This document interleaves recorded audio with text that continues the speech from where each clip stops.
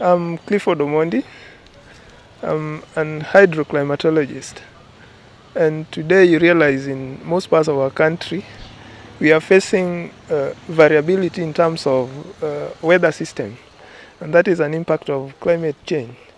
And more so putting pressure on water resources. And factors that put pressure on water resources include pollution of the environment.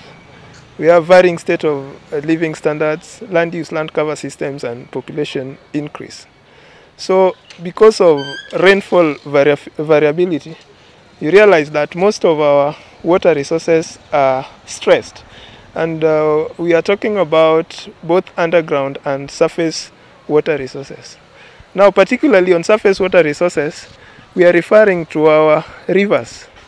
Looking at the spatial design of the drainage system in Homa Bay County especially, you realize that most of our rivers are drying up, and there is total decline of water. Look at our Chitende, our Chikibwon, Riana, Maugo, rivers like Nyakwamba and even River Lambwe in Suba North are drying and are reduced water levels.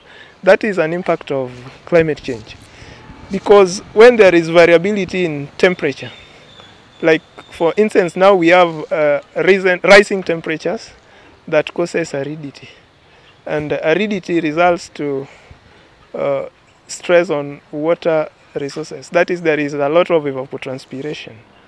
There is loss of soil moisture, and then percolation into the ground is also affected. And that causes, scientifically, a total decline in water resources. And therefore, that is why we are advocating that people should be able to adapt in a way that can conserve our rivers. We should plant specific species of trees along the riverbank. Then we avoid polluting our rivers so that we have enough underground and surface water in our rivers.